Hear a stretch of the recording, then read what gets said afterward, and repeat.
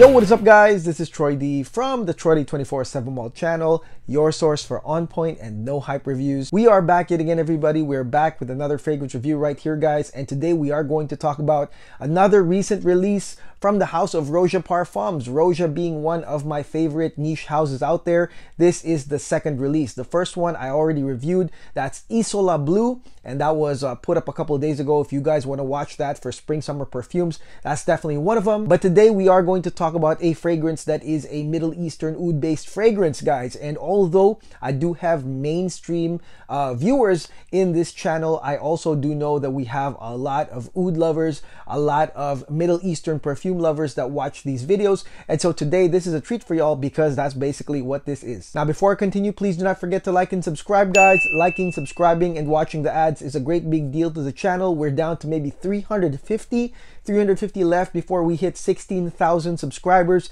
and nearly 3 million views guys, so please continue to support the channel guys. Thank you very much. And the fragrance that we will be talking about today is none other than Roja Parfums Taif Aoud Parfum. Yes, Taif Aoud Parfum guys, and Taif basically means rose in Arabic, and Aoud basically means oud, okay? So it's basically Rose Oud guys. Now, the EDP version of this was actually released a few years ago. And I remember during that time, I mean, we were all about Roja. I mean, Roja almost had a monopoly when it came to upscale niche types of fragrances, guys. And the original Taif Aoud EDP was a Fortnum Mason exclusive, which meant you'd have to fly over there, you have to live over there in London, go into the department store, and that's the only time you'll be able to try or test or purchase this exclusive fragrance. But as of today, Roja Parfums re-released this fragrance as a general release. So now everyone and their mama can actually purchase this fragrance, try this fragrance. You don't have to go to London to do that. Now the thing about this fragrance, much like Isola Blue was basically a rerun of Oligarch, was that really there are no changes on the notes. Basically this is just in parfum concentration. So this is basically still the same formula as the Fortnum Mason exclusive that released years ago. And so now that this is re-released, one of the questions I've always had was that how does this stand up to the current market, to the current competition of Rose Oud fragrances, of Middle Eastern rose fragrances guys? And right now they are aplenty at this point. I have tried and reviewed multiple Rose Oud fragrances, not only from the niche types of companies but also from the mainstream. So there's a lot of competition now. I will discuss this fragrance, I'll break this down to you guys, I'll talk about what's different, what's the same, and does this stand up to the current level of competition. Let's go spray this thing right now.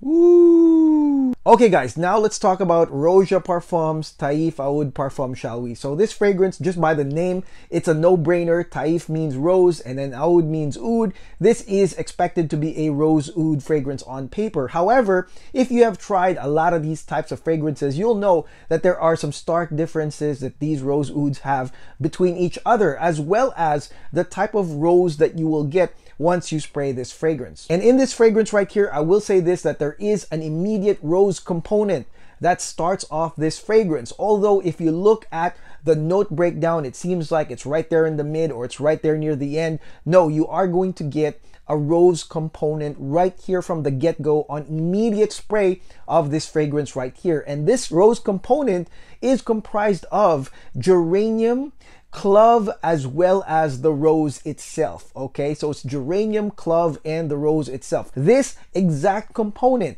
is a warm, spicy, deep, dark, rosy component that starts off this fragrance, guys. Okay, so it's on immediate spray. This rose component here in Taif Aoud, let me describe it.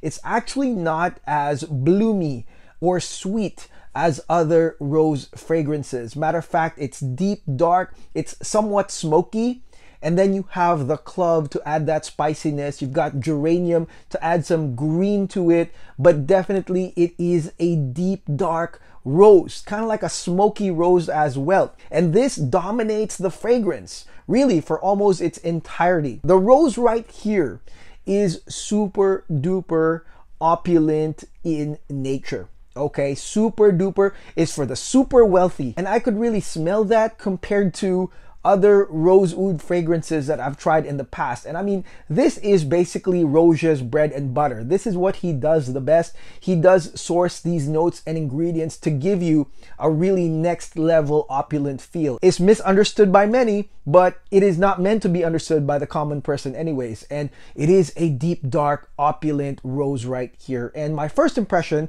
was that, you know, this one, it feels like the perfect fit for a very wealthy Middle Eastern woman. And I thought about Abu Dhabi. I've been there a few times, and I've been to like the Galleria in Abu Dhabi, and I've seen these, it seemed like conservative looking, like wealthy Middle Eastern women shopping over there. They got their black shawls over, you know, it seems like it's very conservative. However, when you look closely into like the shoes, the watch, or like the shades, or like these little accessories that they have, you'll realize, oh my gosh, these women are pretty upscale, and they try to show it, but in a very conservative way, guys. And I've seen a lot of these women in the Middle East. Oh my God, one time I was actually parked at the back of the Galleria Mall, or was it the Yaz Mall, not sure. But I've actually seen these types of women roll out with a baggage handler's cart. Okay, and I'm talking about the big one that can actually haul like 10 luggages. But instead of luggages, they're like Louis Vuitton bags. Okay, so I've seen that like roll out from the back, and I was just like, oh my God, this is just next level wealthy right here. And I would say that this rose here, this deep, dark, mysterious rose, would just, it's befitting, you know, of that type of woman, that type of really wealthy Middle Eastern woman. I feel like this is perfect for that person right there. Now, as I tried this fragrance a couple times more, I realized that this could also be a men's perfume, okay? Because it also has that warm and spicy nature in the beginning that is actually heavily on the dark rose and the spices in the beginning. This is for someone, guy or gal, that looks at perfume as something of a mystical journey. Something that has a beautiful journey, a beautiful characterization and romanticism. This would be for you if you like these types of perfumes. I would say that the rose component will definitely get you. Now you're probably wondering, Troy, what's up with the top notes? Where did they go if this rose component is really that strong? So on the top notes, you actually have bergamot, you have aldehydes, and you have even cassis, which is basically the leaves of the black currant tree. So these are meant to be put together actually. And I would say that these notes are the balancers to this fragrance. As a matter of fact, what they do specifically in the beginning of this fragrance is try to pull back this warm, spicy rose component into fresher territory. These are mood enhancers for the user. So as you are smelling this deep, dark, opulent rose, really in the beginning you get hints of fruit, you get hints of citrus and freshness with some blackcurrant, and then you also have the aldehydes, which is, you know, this is a stamp of Roja right here. He loves putting aldehydes into all his fragrances, but they're meant to be uplifting aldehydes to balance this fragrance. Now the balance to me is an 80-20, FYI. 80-20. Only 20% of this fragrance would be uplifting, citrusy and fruity in the beginning, but mostly you will feel that deep, dark, warm, spicy, smoky rose component. 80%, it's a big part of this fragrance. Now, after an hour of that 80-20 combination of that warm, spicy, deep, dark rose component with those balancers of citruses and aldehydes to keep that mood going, guys, this is when you are going to get a full-bodied rose, okay? So the full-bodied rose comes out in the mid after 1 hour, which is pretty consistent with most opening stages of perfumes. You get an hour of that opening stage, and then the full-bodied, full bloom rose comes out after an hour. Now this rose, again, very, very opulent smelling, deep dark, not even really sweet, maybe even smoky. And again, this will appeal to the mysteriousness, the mystique of the person.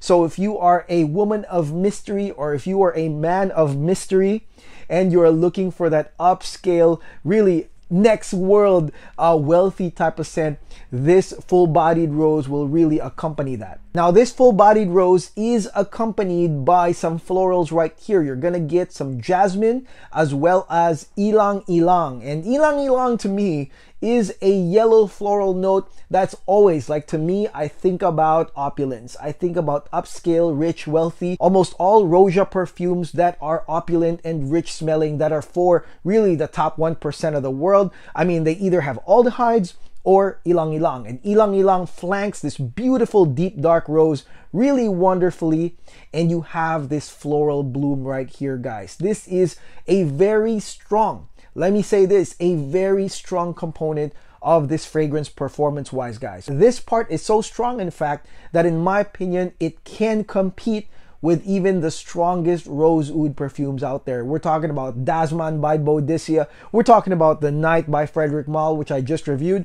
This can compete with those fragrances when it comes to the strength. So the opening part is a strong sillage part, but then the mid part where it really blooms, in my opinion, is where it goes subnuclear. If you are a big fan of rose or just photorealistic components to a fragrance, I think that this will be your favorite stage right here. Or if you like rose in Middle Eastern perfumes, this will be your favorite part. And this part is the most long-lasting, strongest part of this fragrance right here. So actually, it's been rose all along since the beginning, but this full-bodied rose flanked by florals is the strongest and longest part of this fragrance. So you gotta love rose and the deepness and darkness of this rose to really appreciate this part right here. Now, there is a reason why the Rose of Taif Aoud Parfum is kind of deep, dark, and smoky, and not really that sweet in general. And that's because of the final transition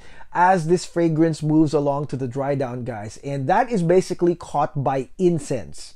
Okay, so it does make sense that the nature of the rose really isn't sweet. It's more like a dark, mysterious perfume. And then incense just takes that mysticism as well. It catches it and continues it all the way to the dry down, guys. So this is, to me, a more rose incense type of fragrance rather than Rose Oud. And if you're wondering where's the oud, we always ask that when it comes to perfumes. The oud note right here, guys, to me is a sweet, dark, smoky oud wood. That's basically what it is. It is not barnyard or animalic. It's this type of oud wood that basically mixes with the smokiness of incense, the sweetness of amber, the gradient of musk, and patchouli right here on the dry down, guys. And with that being said, that makes this fragrance a little bit more attuned to someone in the mainstream that is probably wanting to expand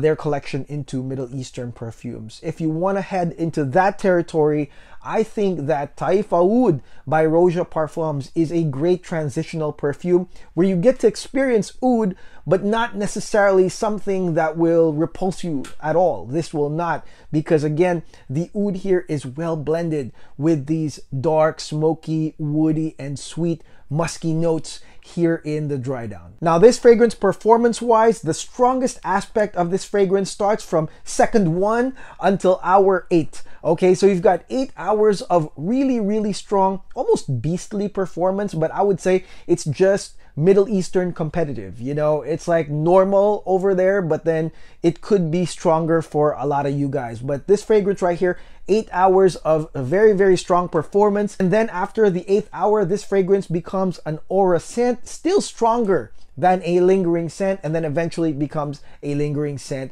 past 10 hours. So I would say that the total performance of this fragrance significant scent is around 10 to 11 hours total, with 8 hours being a very strong, rosy, smoky, deep, dark component right here, guys. And this is only with like 3 or 4 sprays from this little decant right here. So full bottle, I'm really not sure how strong that will be if you sprayed that on yourself. Now, with that being said, let's look at the full bottle worthiness of this fragrance. Now, this fragrance right here, in my opinion, is a special perfume. There is a reason why this was a Fortnum and Mason exclusive. There is something about this fragrance that makes it ultra special, special occasion special, unless this is really your lifestyle. If your lifestyle is rich, wealthy, much like those super rich and wealthy Abu Dhabi women that I saw in the Galleria, then this should be a normal grabber for y'all guys. But you don't have to be rich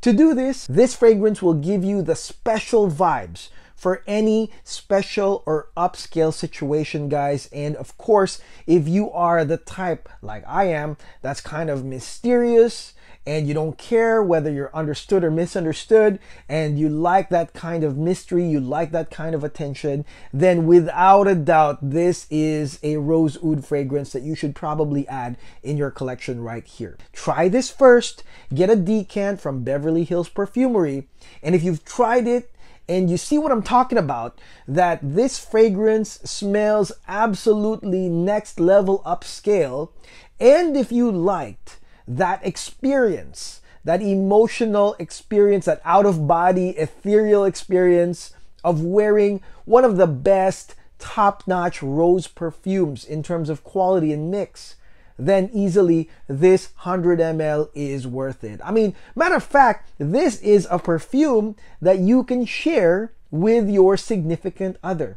That's another thing. First of all, both guys and gals can wear it, or, you know, you could be two gals and wear it and share this type of fragrance. And also, this is all about status. This is all about wealth. So if you're about that life, like I said, if you are one of those Emirati women, those Arab women in the Middle East with a bunch of money, bunch of credit cards to spend, you know, definitely, I think that this fragrance is custom made for you out there. Now, if you're a guy, like I said, it's beautiful as well. And that is it. That is my no hype review on Roja Parfums Taif Aoud Parfum. Let me know in the comments below what y'all think. If you have tried this fragrance, does my experience and my recommendations match up with yours? Let me know in the comments below. And I will be back for another video maybe tomorrow. So hang on tight. Again, please do not forget to like and subscribe. And I'll see you guys on the next video. God bless. Take care. Peace.